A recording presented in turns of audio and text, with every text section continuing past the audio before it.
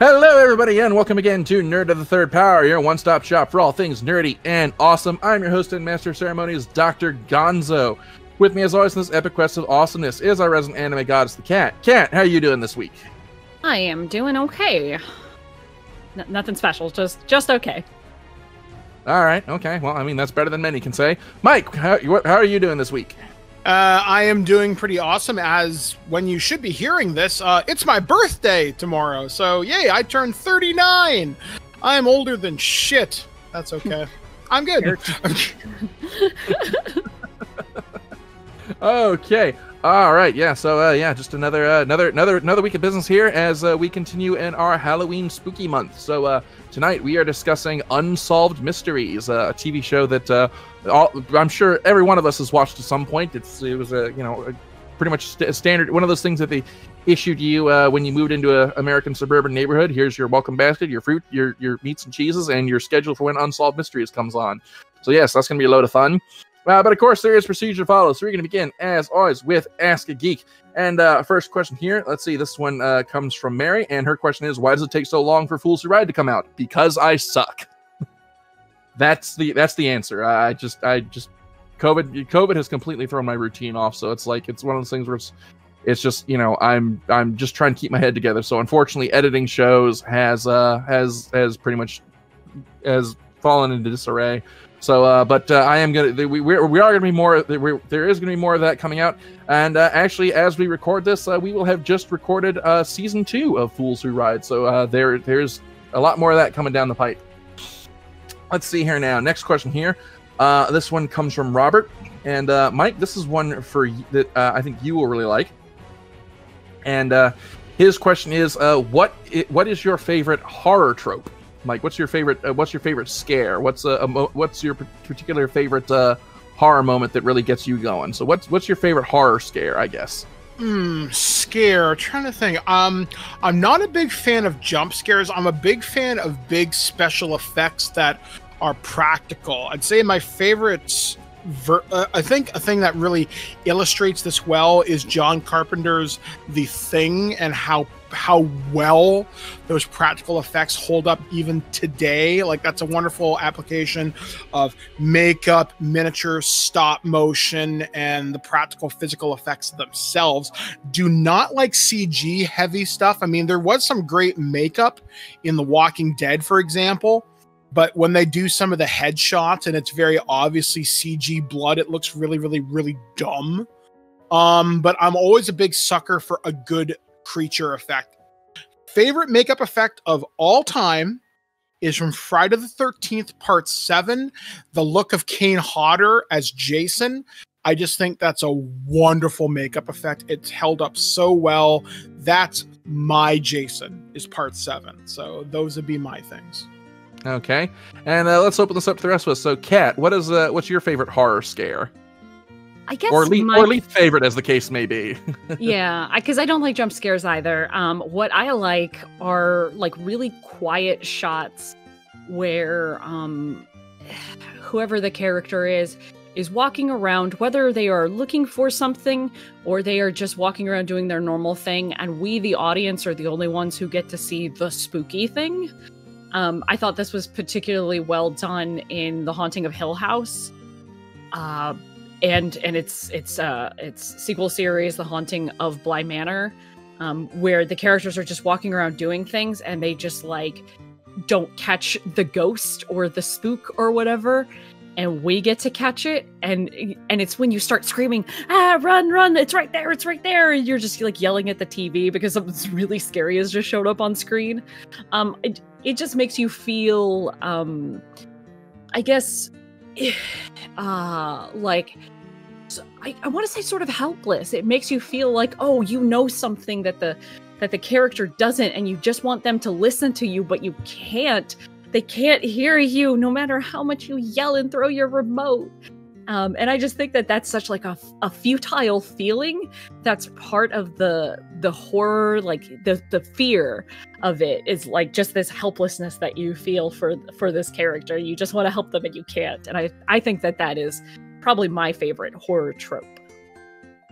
Okay. I would say the one that always gets to me is I call it the slow burn, the incoming slow burn, and it's where the character knows that they are about to die or that they are about to be mutilated in some way, but it happens very slowly. Perfect example of this is from Zombie 2. You probably already know the scene that I'm talking about.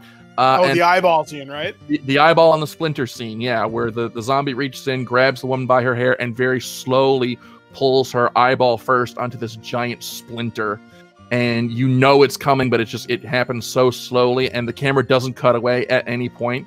And it's just stuff like that just sends me just careening over the back of the couch to hide, because I don't want to see that shit. It just scares the hell out of me.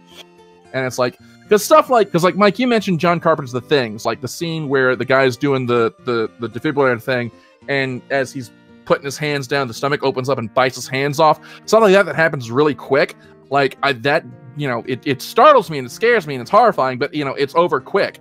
And at that point we've moved on to something else. But like those slow burn moments, just they give me the Ghiblies. So yeah. Hey, so now that you've described your favorite horror trope, I now have a new least favorite horror trope. Happy to be of service. That is so awful what you just described. I hate that so much. the incoming slow burn death. Okay, all right. God, that's so awful. Everything that you just described, I can picture with perfect clarity in my head, having never seen that film, and that is the worst thing. That is just terrible. Yeah. That scene is so much more brutal than you can imagine, because that movie came out in the early 1980s. So they weren't afraid no one to gave a pull shit. Yeah, and it's Italian horror, so they gave even less of a shit than American people. It's brutal as wow. No fucks were given. They were owed fucks. That's how deficit they were in fucks to give. Okay. All right. Let's see here now. Okay. Here's a question here. Another Halloween question one. And this one comes from Richard, and he asks, haunted houses, yay or nay? So, Kat, let's open this up to you first. Have you been to any haunted houses that you particularly enjoyed? I did. Oh God, this was a long time ago now, but the last haunted house I went to, because I don't really care for haunted houses that much. The last haunted house I went to was actually at like Universal Studios during their like Halloween Horror Nights or whatever they call it. And I went to 2 haunted houses that night, and one of them was Silent Hill themed. I, having never played the games at all, with my vaguest knowledge based on cosplay, went through that and was like, oh, that's Pyramid Head. And people were like freaking out. I'm like, it's Pyramid Head. I felt like I was watching a cosplayer. It was so ruined for me. But I don't really care for haunted houses. I find that it's not really my bag. I get sort of like, it's like a sensory overload for me, where everything just gets too loud. It's too loud. People are jumping out at you with loud things, and I don't like that at all. I don't like loud things. And a lot of it involves walking. I don't want to walk. My lazy ass wants to use your legs, man. Says the cripple. Like you could do like haunted hay rides, which I've done before when I was little, and like I just don't enjoy people coming at me with stuff. There is a strong like flight or fight thing that goes on, and like I just wanna like it's not scary to me, it's just intrusive, I think is what I would think it is. She's not kidding about that fight or flight thing. I once put my hand on her shoulder to get her attention. She fucking suplexed me. Yeah, I do. If somebody tries to touch me, I punch them. That's just the default reaction. I do remember my brother and I were just talking about this like a couple weeks ago, but when we were really little, we were still living in Puerto Rico at the time, they put on a haunted house for all the kids on base, and I bit someone. There was like a wall that was hands coming out to grab you, and I fucking bit my own dad. Because he was taking part in it, and like somebody grabbed me, I fucking bit them, and it turned out to be my dad. So that is my level of enjoyment of haunted houses. Okay, Mike, what about you? Haunted houses, yay or nay? I love a good haunted house. I've been to two really good ones. There was one in Niagara Falls, New York, Niagara Falls, Ontario, Canada. I think it was called Nightmares. And they did something really interesting with perspective. And what they did, there's a section you get to in the haunted house and you hit a wall. And then they start closing the walls in on you. And like with you and your group, eventually you are literally backed into each other's backs and you get claustrophobic real fucking fast. And I always thought that was incredibly clever, and I always wanted to go back either with one of my Force FX lightsabers to light it up or with a pair of my night vision goggles. So I always thought that place was really, really well done. There's another place, and this is more for the little kind of kid in me because I really enjoyed this, but there was a really cool haunted hayride that I went on when I was in college, and somebody came out of the woods dressed as this cross between Jason and Leatherface with like a chainsaw, and it had the belt was off of the chainsaw so he couldn't actually hurt himself, but he ran it against the back of the hay wagon and sparks started shooting up. And I'm thinking, oh, that's good. And there were like these teenage girls in the group I was with, and they're like, ah! And I'm thinking, yes, scream. It was so much fun. So a good haunted house can be really, really effective. I know there are certain haunted houses where you have to sign a waiver. I would love to do one of those because I love being scared because it's not something that happens often to me. So I love to savor the moment when I can. If that makes any sort of sense. Well, then, if you ever find yourself down my way, as we come close to Halloween, I'll have to take you up to Philadelphia to the Eastern State Penitentiary for their haunted prison tour, which segues into my story. I have actually been to two haunted attractions in the last couple of years. I did Field of Screams, which is a haunted house / hayride thing, and I didn't enjoy it all that much because they tell you up front that no one's going to touch you, and I'm just like, well, you've just removed all the menace for me. You know, why should I be scared? There's nothing for me to be terrified of if there's no danger. But with the Eastern State Penitentiary Haunted Prison Tour, if you sign that waiver, they'll give you a little wristband that actually shows that you've consented to be messed with. And I signed up for that, and I didn't get messed up. Nobody really came at me, but I think that's because of what happened to me as we went through this tour.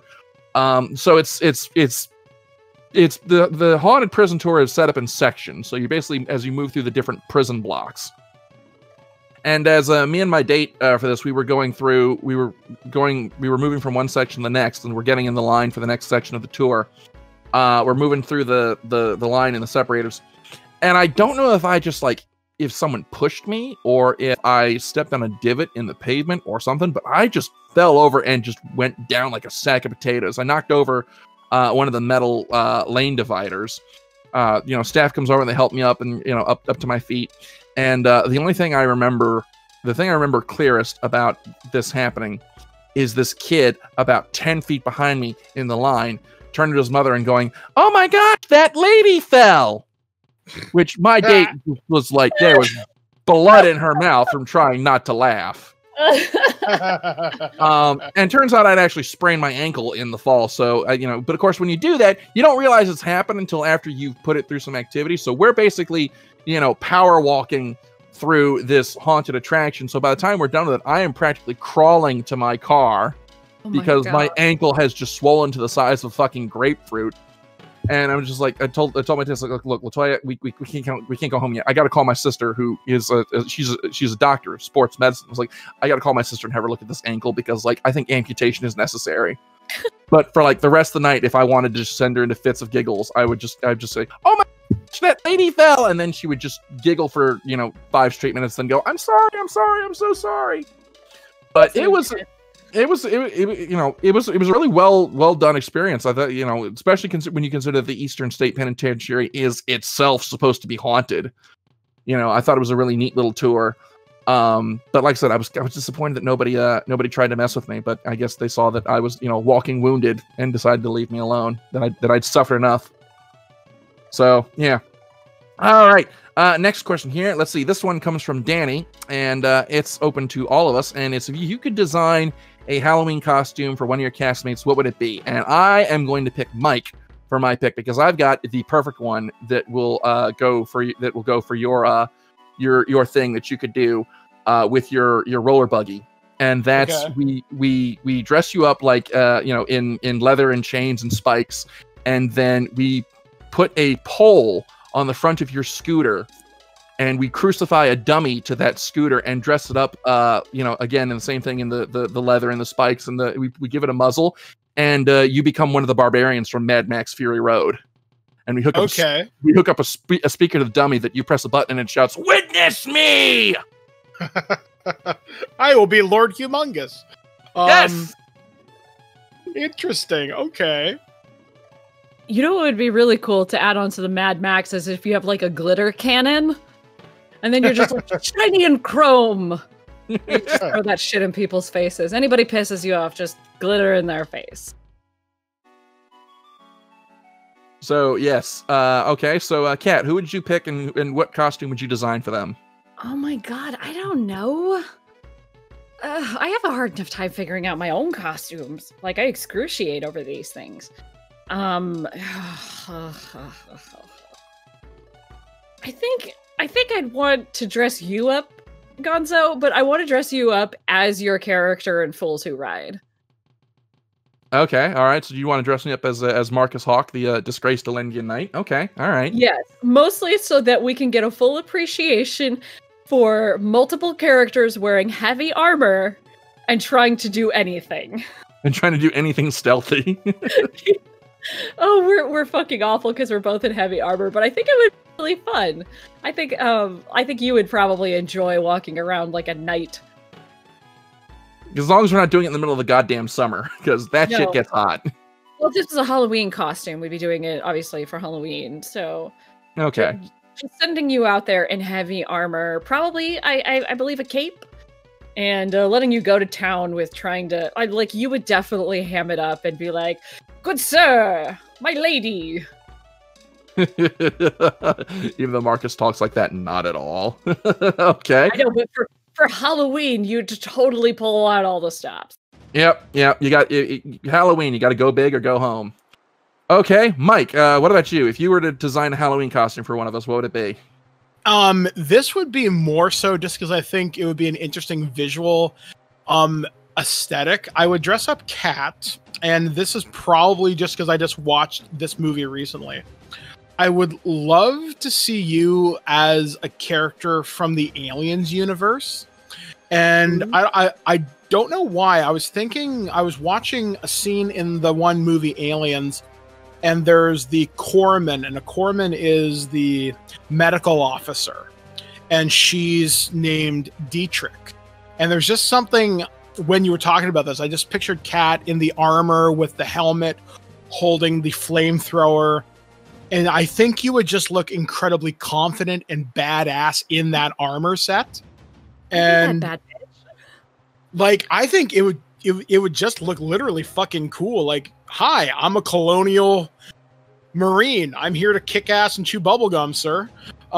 Yeah, so I was just thinking about that. So yeah, if budget and I could get screen accurate stuff, that'd be my pick, hands down. Oh god, okay. So what would you want your own dream costume to be? Oh man, dream costume. I would love to be, this is going to be a little bit out there, but if budget was no concern, a flood-infected ODST trooper from Halo. I want spores busting out of my helmet. I want goo dripping off my face. I want to be holding like one of those SMGs, but I want like tendrils just coiled around it. Like, I want to look gross as shit. And I want to be gooey. I think it would look awesome. I got a couple for Kat that I've been mulling on over the last couple minutes. One of them is Elvira, but it will be the coldest day in hell before she does that, I think. True facts. The other is I think that Kat would look really badass as Maleficent. I could see that. Which one though? Because I wouldn't want to do the movie version. I don't want to do any oh god, there's so much headwear involved. Oh man. But what would your dream costume be, Gonzo? My dream costume? Oh god, if money and budget were no option, I would actually like to have a suit of Space Marine power armor, Blood Angels chapter, gotta represent. But yeah, that would be my my dream costume, a Blood Angel Space Marine from Warhammer 40,000. Oh man, my dream costume really has not changed over like the last 15 years. I have always and will always, if budget were no option, want to be Xena, warrior princess. Pretty cool. I can see that. There's a lot of like leather work and metal work in there that I had a guy lined up to do it for me, and then it just never panned out. But it's not even like you can go buy that costume, but I want it to look good, and none of the costumes available look good. So I'd have to commission it from somebody, and that can get pretty pricey with leather and metal. But that's my dream costume. I just want to be Xena. I'd even get a fucking wig. I hate wigs, you guys. If you've never had to wear a wig, it's so itchy. But just to get the bangs, I'd do this because she's so cool. Like, Xena's always been one of my heroes, and I'm just like, man, I'd love to literally be Xena, but if I can't literally be Xena, dressing up as Xena for Halloween would be kick-ass. Tell you what, if you wore that costume to work, nobody would fuck with you. That's true. I literally can't because of safety. I work in a warehouse. This is my struggle, guys. My several year struggle since I started working at my current job. I work in a warehouse, and I have to wear jeans and steel-toed boots. Otherwise, I can't go places in my work. And if I know I'm going to have a chill day and I don't really need to leave my office too much, I can get away with other things. But like every time I want to do something, I'm like, okay, what costume can I wear that I can wear to work that involves pants? Everything has to be pants and boots. Something that'll look good with my steel-toed boots. It's such a drag. All right. And that's all the Ask the Geek questions that we have for this week. Thank you as always for sending them in. As always, you can send them to us through the email at drgonzo@nerdofthethirdpower.com. Love getting your questions, love reading them on the air. So get your questions in, and you just might get yours read on the show.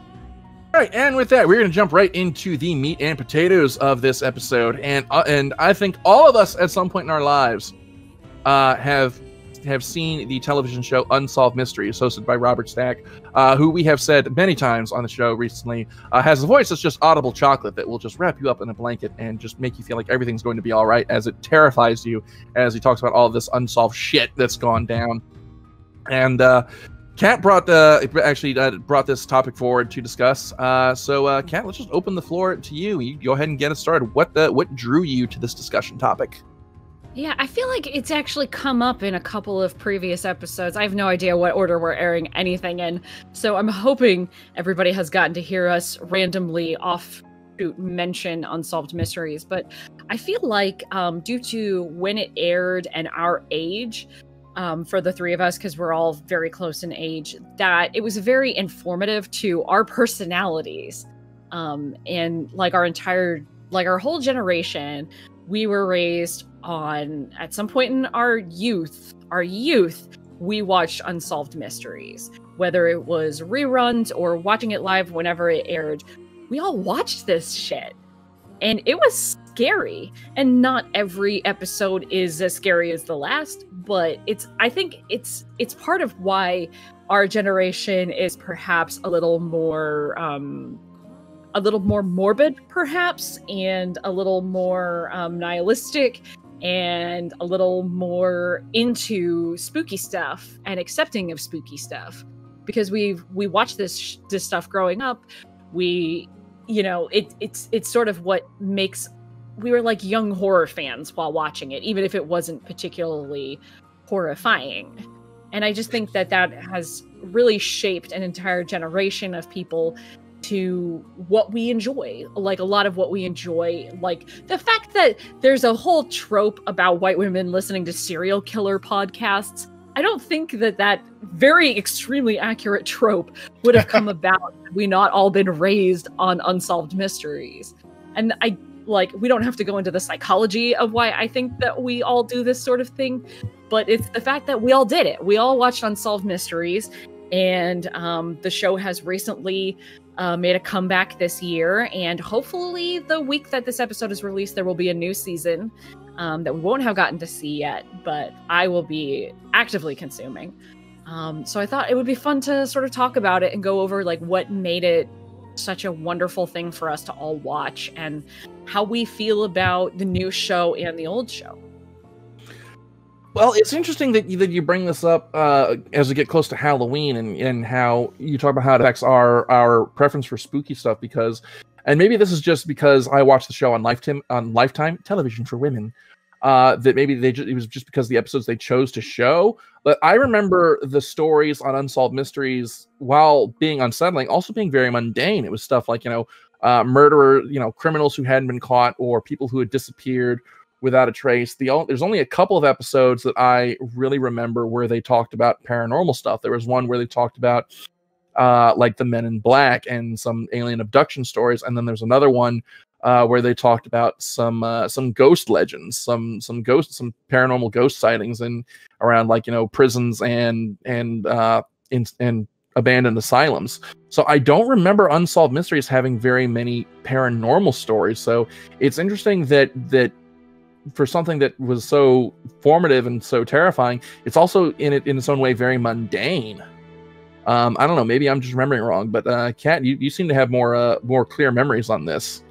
No, I than would do. say that you're totally accurate, because these were based off of things that people actually claimed happened or actually did happen. And I think that's part of what makes Unsolved Mysteries so interesting to people, is because it's very accessible, like on an emotional level, because they're all more or less true stories. So it's a lot of unsolved mysteries of like people who go missing and murders and stuff like that. And there's a certain amount of, if it's almost scarier, I think, because you're right. Like these are some mundane stories. These are things we would have read in the newspaper rather than on the National Enquirer. So the lack of supernatural element to it makes it more accessible to the everyday person. And I think that's what made it so interesting and so scary, was because you could watch something and go, shit, that guy's a serial killer and he's still out there. And that realness of it, I think, is what made it so scary. Yeah, I agree. I think what made it so unsettling was like you said, it's stuff that could conceivably happen to any of us. Mike, what about you? What was your experience with Unsolved Mysteries growing up? So I think I'm the oldest one here.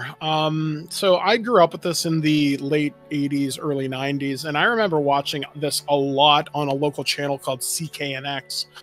And there are several episodes that stick out to me in particular. There's one episode where a woman had gained super strength to lift a car off of her son, and they just couldn't explain it. I think they called that, it was like unexplained phenomena or something.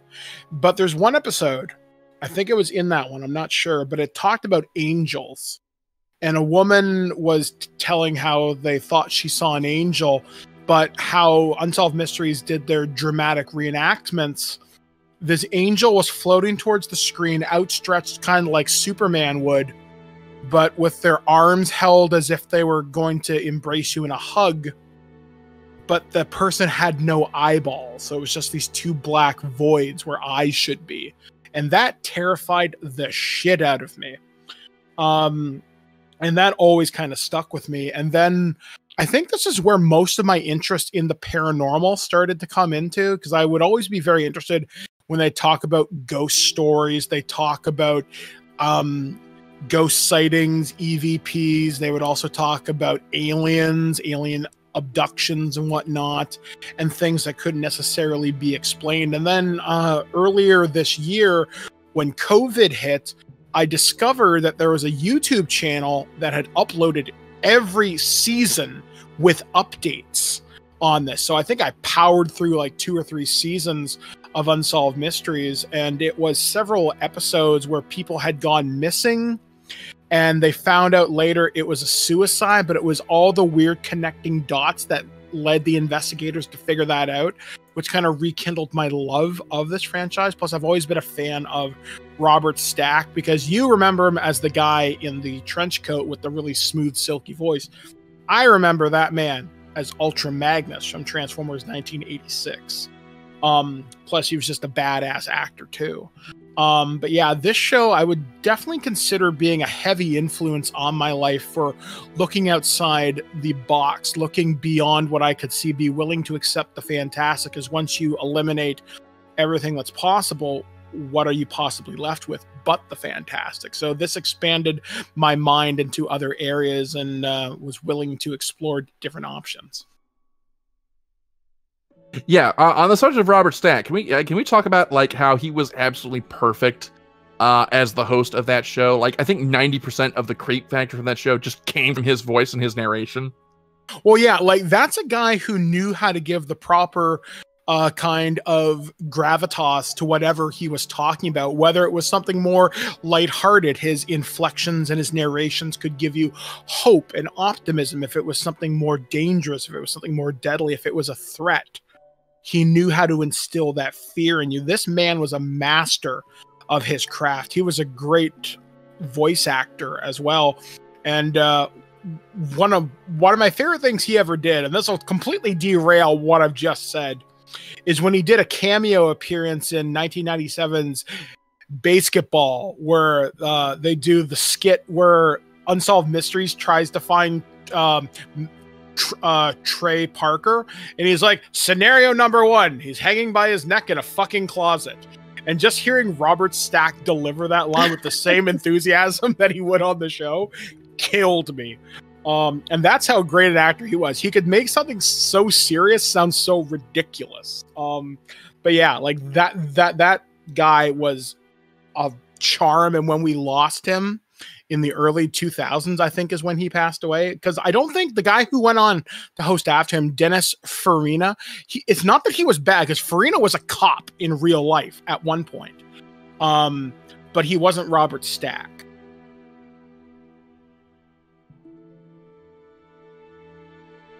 Okay, Kat. It's crazy because I literally don't remember anyone else. And I've read up on Wikipedia, and there were other hosts, and I couldn't tell you what one looked like, what another host sounded like. All I remember is Robert Stack. Like, that's it. That's the voice and face of Unsolved Mysteries.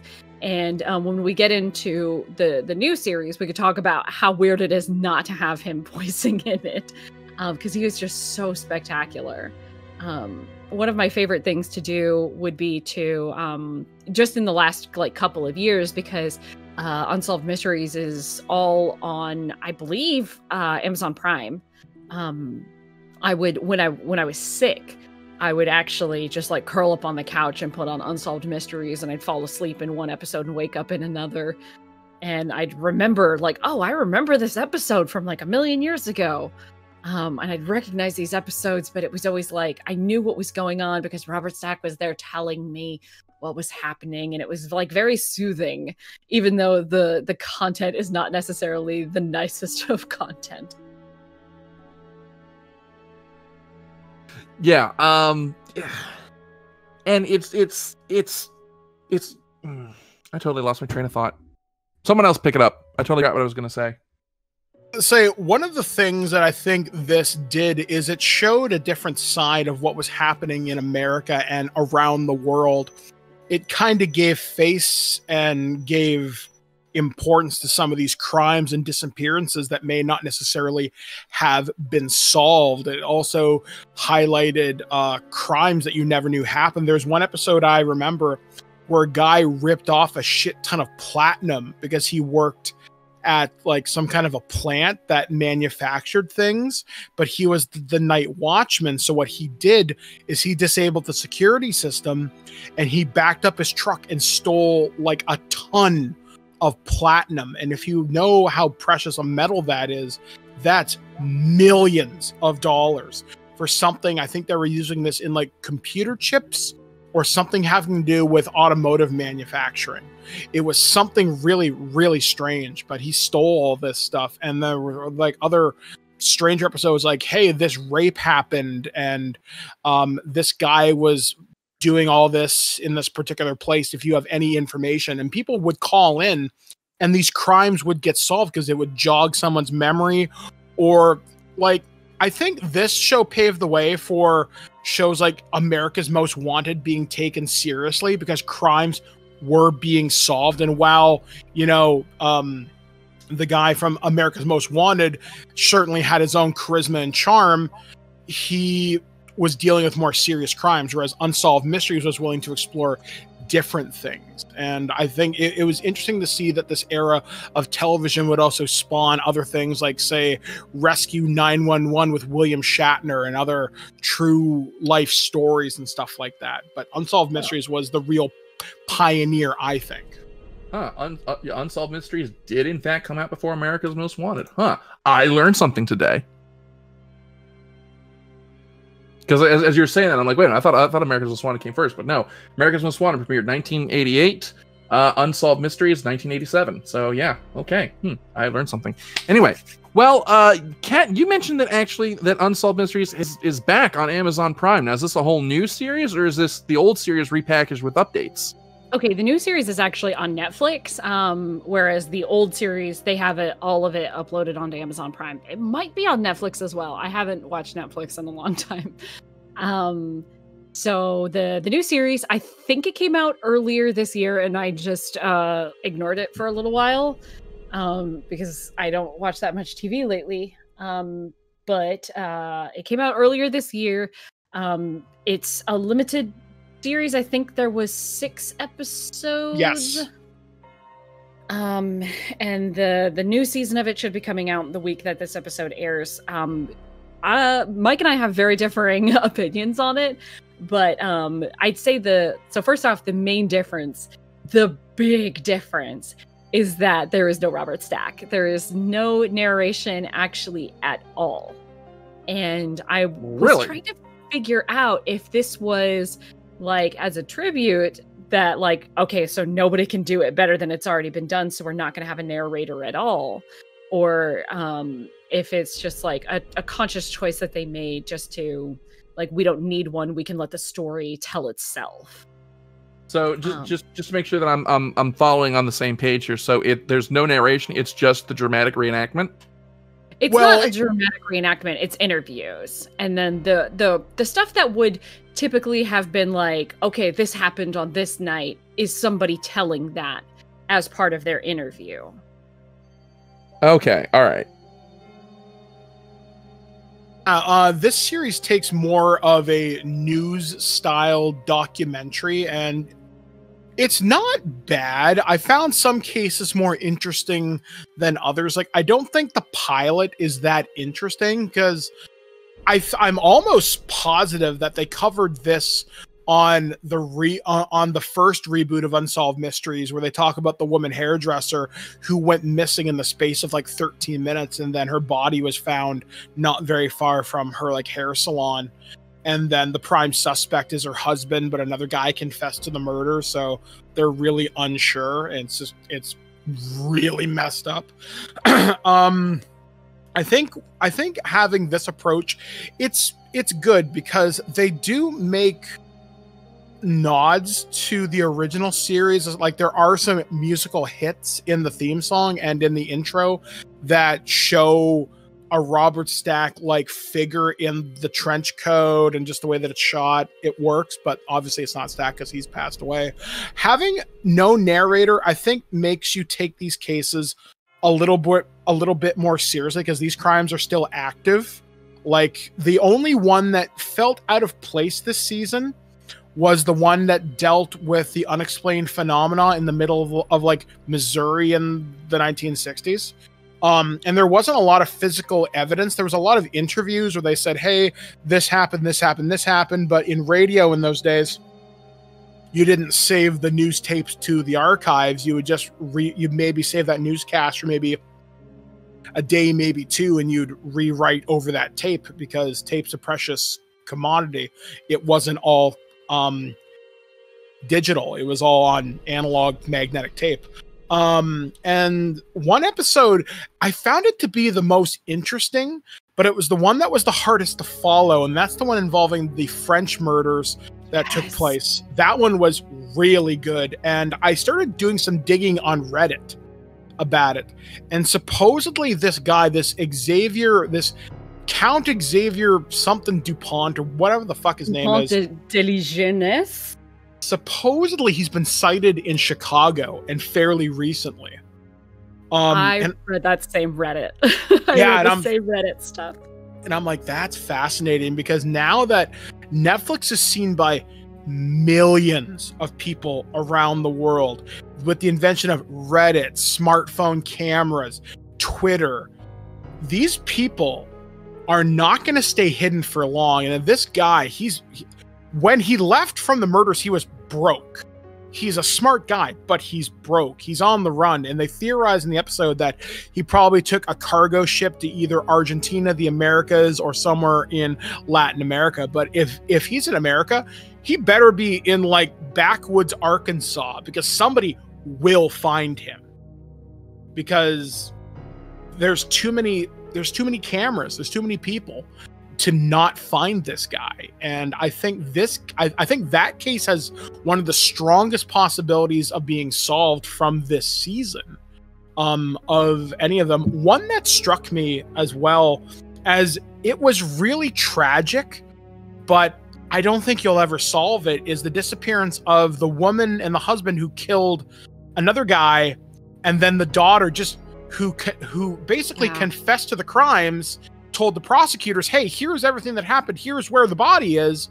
Her evidence then got thrown out for some reason because she changed it because of her lawyer somehow magicked that shit up, and she just disappears, and she's got a kid, and the kid is now living with another family member, and that's another case. That body will never be found. Yeah, so that was like the mom of like 7 girls has just been like bouncing around from man to man and absolutely 100% murdered her husband, or one of her many husbands. And the daughter like witnessed it and reported it to the police, and then retracted it because her mother basically forced her to lawyer up and forced her to retract it. And then the daughter ends up going missing sometime after her son is born. And now that psycho bitch mom who has this kid like gets a hold of that her daughter's son, and has basically like run off. And they can't like prosecute this woman because the only bit of evidence has been retracted.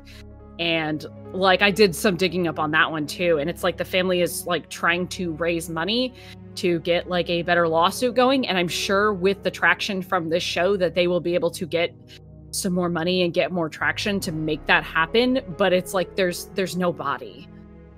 So I mean, all of these stories were really messed up.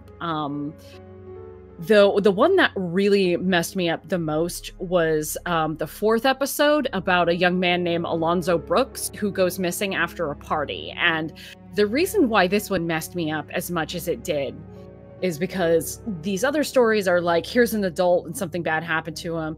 Here's an adult, something bad happened to her. Here's some UFOs. This one was like a young guy. He was like in his very, very early 20s, and he just goes to a party and isn't seen again after that. And this is taking place in like backwoods, very, very rural Kansas. So this is the same kind of like, I know a lot of people from places like this. This is like very close to like the environment where I currently live. I live in the burbs of St. Louis, but like you drive 30 minutes in any one direction and you're going to run into these kinds of communities. So he's the only black kid at a very all-white like rural party, and he goes missing afterwards. And it is almost certain that something happened at the party. And what breaks my heart about this one compared to the others is that he was just a kid. He was like in his extremely early 20s. He was like 22 or something. Mm-hmm. And so was everyone else. And I can wrap my head around like an adult sociopath who does this or that, or an adult who gets wrapped up in something and is killed. What I can't like make my head understand is a bunch of young people and like they just gang up and kill this kid and then like wait and dispose of the body later. Like it's heartbreaking that they're young people who haven't fully formed their own lives and personalities and all of that, and they're still becoming who they are, and then they murder someone. And again, we don't know exactly what happened in here. That's why it's an unsolved mystery. But certainly something happened at that party and that kid was killed. And it's just so horrible to think that, like, here's some kids just out having a good time and they kill someone and then they're never ever punished for it because they did it in such a way and people cared so little. Like the cops didn't really care that much until enough time had passed that it became irrelevant to even try and look anymore. Like, it's just heartbreaking that people that young have murder in them. I think that's what messed me up about that one so much.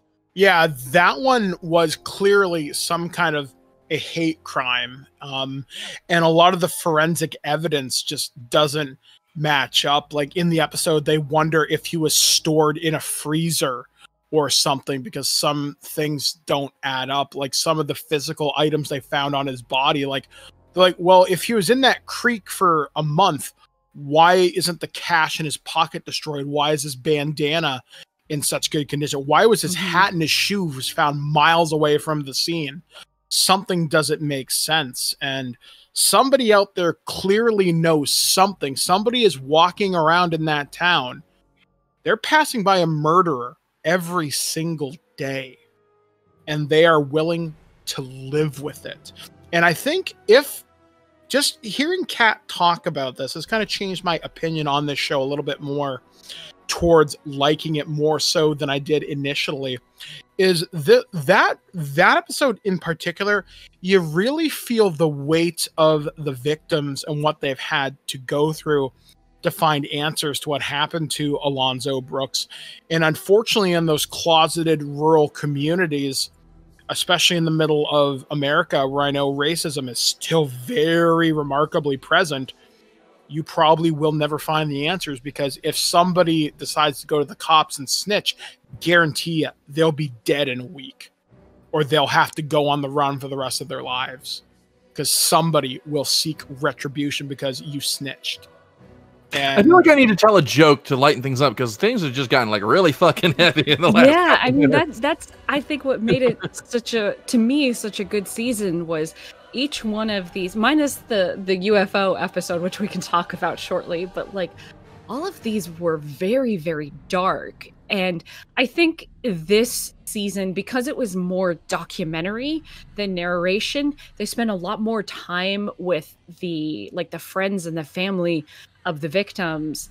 And like I cried in at least one of them because it was just so hard to, like, if you have any ounce of empathy in you, to see these people who are suffering because they will never ever get closure unless someone comes forward.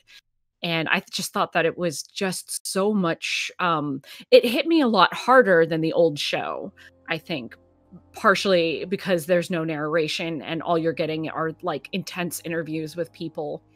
And then just the way that everything was done, I thought it was quite tastefully done, because there's reenactments in it, but I thought that the reenactments were a lot less like dramatized than in the old show. I felt like it wasn't quite so cheesy. And part of it is because that show came out in like the 80s and the 90s and everything. So to look back now at the old show, you're like, oh my God, this is so dated. And now this is almost all of it is newer cases. So you're like, shit, this murderer is still out there. And this is relatively new stuff. And there's more ways nowadays to record, to take pictures. There's all kinds of security footage. There's more ways to find people who have gone missing or have been murdered. It should be harder now than it has ever been in the past to get away with murder. And it's really fascinating to see what are the circumstances that we haven't found this killer yet.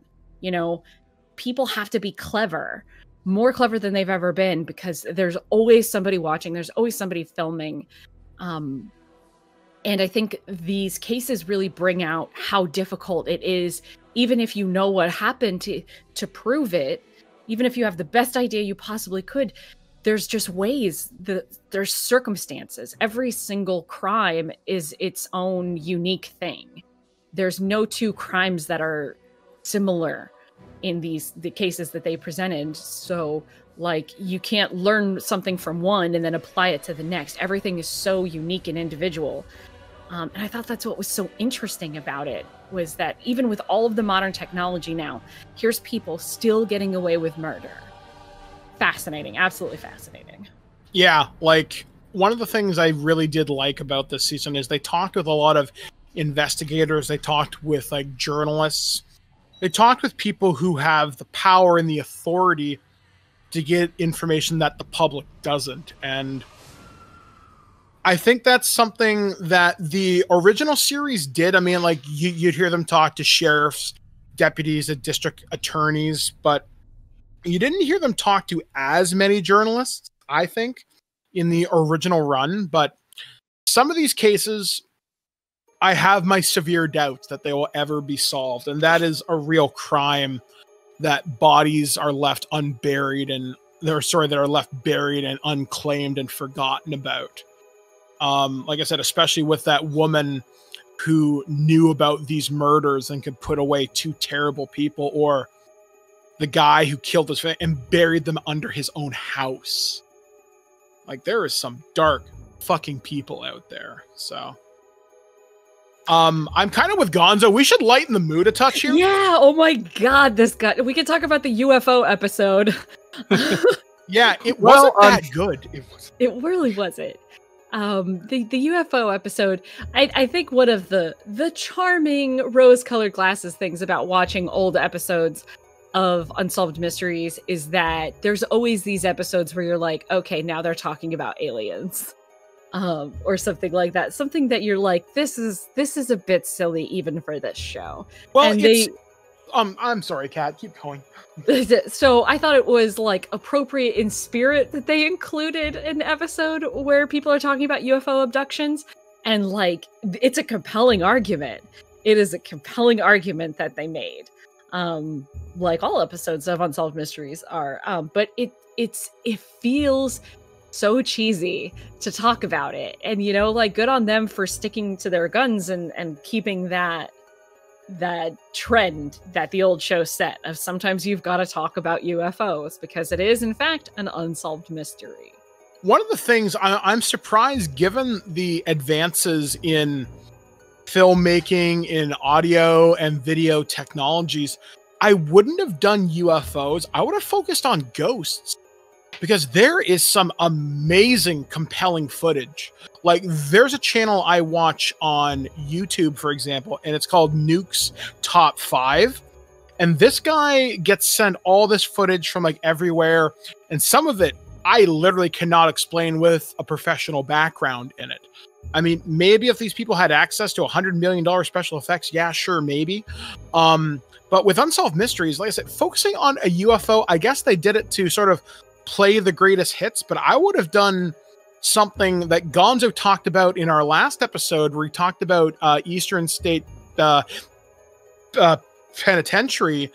You should talk to some of the old guards and some of the old ghost investigator teams that have gone through there, because I've heard some EVPs come out of Eastern State that will chill your very soul. They are so clear. They are so well defined. Could they be faked? Yeah, sure, maybe. But what if the off chance that they're not? Send them down to Leonard Tarn, have them try and hunt down Mal Dyer. Yeah. So anyway, we're kind of running short on time, so let's kind of start wrapping things up. So yeah, Kat, final thoughts regarding Unsolved Mysteries. I really enjoyed it. I thought it was a good ode to the old series. I thought it's a little more, it takes things a little more seriously than the old series. I just looked up on the Unsolved Mysteries Wikipedia, and the new season will have a ghost episode. So if you want some ghosties, there will be Japanese ghosts. Oh, it's the tsunami ghost. That's right. So one of the things, real quick before we totally close this out, one of the things that I thought was really brilliant about this season that I thought was incredibly bold was that there was an episode where everything was in French, because it was a murder, the count who killed his whole family in France. And so I think it's going to be really interesting to do another episode, because you've got these ghosts in Japan. That's going to be next season. That's probably going to be a whole episode in Japanese. And you can't sleep on that shit. You can't fall asleep to that shit. You have to be glued to your TV to keep an eye on those subtitles. And I thought that was really, really engaging. And just an interesting, I thought that was like a good leap for people to take, for Netflix to take. So I'm really looking forward to the next season, which will come out, and I will have no time to watch it in the next like 2 weeks, but I'm really excited for the next season. I like that the seasons are short, that the episodes aren't horrendously long. It feels like the right amount of time. I really hope that in the future, we start to see updates. I would really love it if there's update. Alrighty. Yeah, totally. For my thoughts on this, hearing Kat and I have this kind of back and forth on the series, I've kind of changed my mind from my initial thought 30 minutes ago. I do like this series. I think some episodes are stronger than others. The French episode was a bold move, especially in this era of people with short attention spans and smartphones. So I'm hoping that they do something exciting with the Ghost episode, especially because it deals with such a large scale natural disaster. And I have thought about the possibility of, what about all those people who died in like the Indian Ocean tsunami, and then obviously the tsunami that happened in Japan in 2011, I think it was. I've always thought about that, and now I'm going to get some answers to that, potentially. So the series is definitely worth checking out. The new season comes out on October 19th, so you can check that out. Hopefully it's good. I am looking forward to it, and hopefully there will be more updates, and the series will continue its high production values and maintain its journalistic integrity while telling a compelling story. My final thoughts are, you two have depressed the hell out of me, so after we finish here, I'm going to go watch Deadpool 2 and cheer myself up. And with that is all the time that we have for Nerd of the Third Power this week. Thank you, as always, for tuning in.